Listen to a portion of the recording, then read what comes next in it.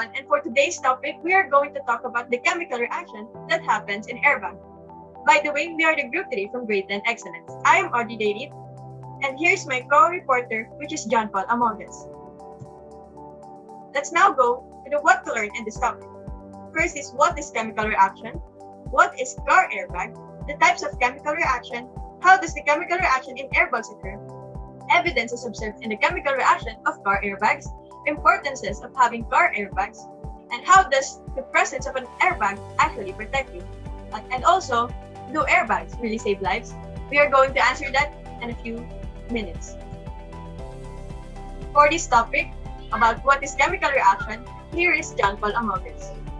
What is a chemical reaction? A chemical reaction is a process in which one or more substances, the reactants, are converted to one or more different substances, which are the products. Substances are either chemical elements or compounds. A chemical reaction rearranges the constituent atoms of the reactants to create different substances as products.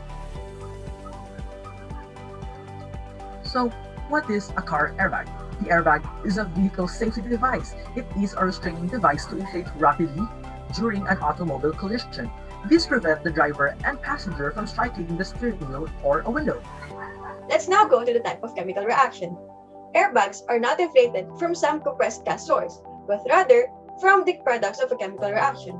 The chemical at the heart of the airbag reaction is called sodium azide or NaN3.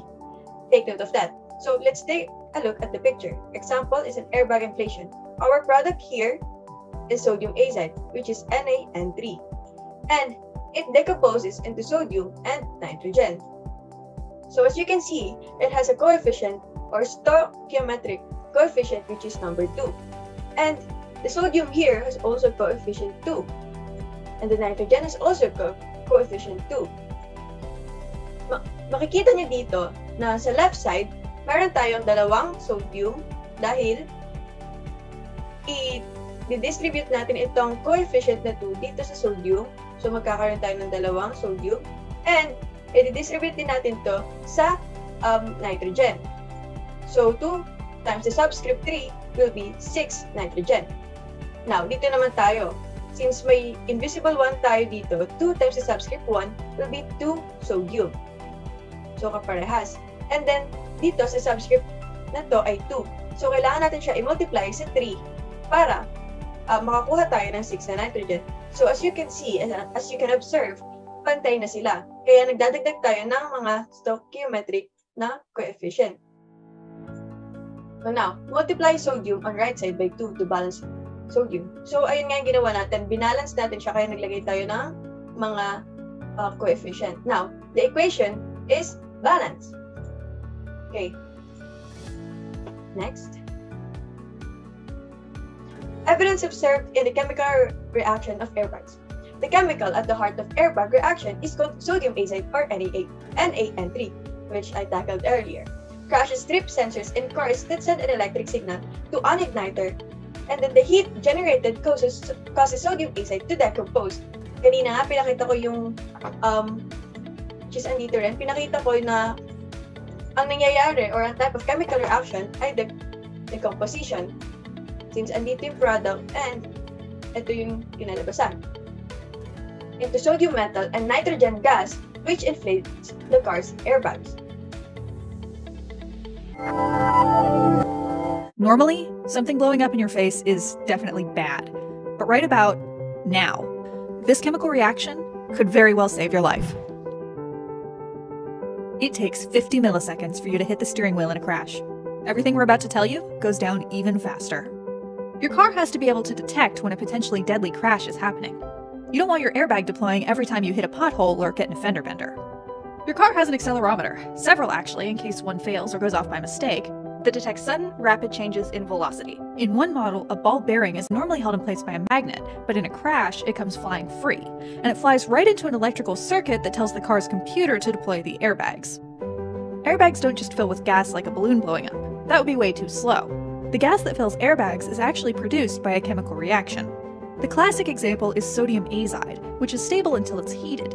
In a crash, a small explosive or heating element called a squib goes off and ignites the sodium azide, which decomposes quickly to nitrogen gas and sodium metal.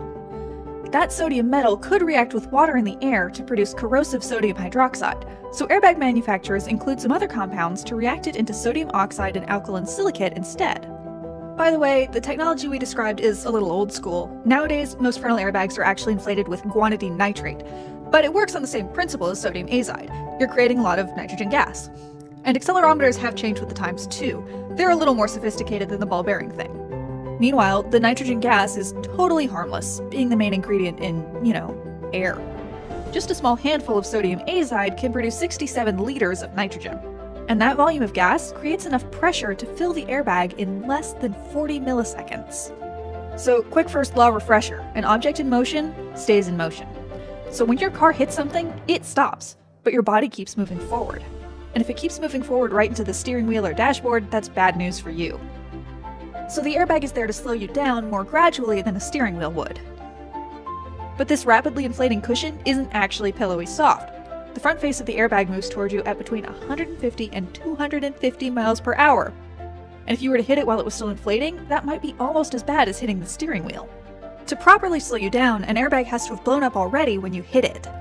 So that means the accelerometer detects the crash, the squib ignites the sodium azide, the nitrogen gas is produced, and in 50 milliseconds, it's already blown up in your face and started to wind down. Between 1987 and 2015, frontal airbags saved 44,869 lives. That's a summer evening at Dodger Stadium's worth of people, and a lot of people around to cheer, thanks to one chemical reaction and some ingenious physics. So now, let's go on the importance of having car airbags.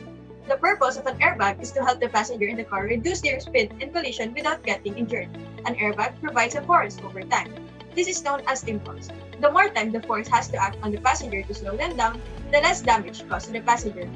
So we are all familiar with the purpose of airbag naman, na nire-reduce niya or nilalasin niya yung damage na nakukos kapag nagkakaroon ng car collision. Next. How does the chemical reaction in airbags occur? Found in fascinating chemical called sodium azide, which is NaN3. Take note of that. When this substance is ignited, just like what I said earlier, by a spark, it releases nitrogen gas which can instantly inflate an airbag. So ang mismong gas na nag-i-inflate sa ating airbag ay yung nitrogen gas. So the problem, however, is that the reaction also forms sodium metal which reacts with moisture to generate sodium hydroxide, which is a highly corrosive substance. A burst airbag could wreak havoc.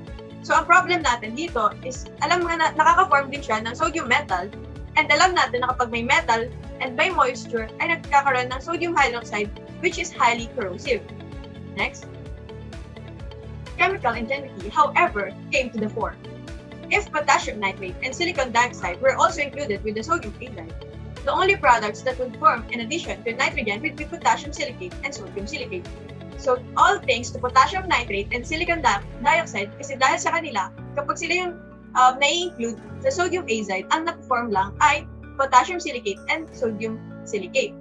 And both of these are inert, harmless substances. So now, how does the presence of an airbag actually protect you? Looking at the picture, mas nadidistribute yung force kapag nasa large area.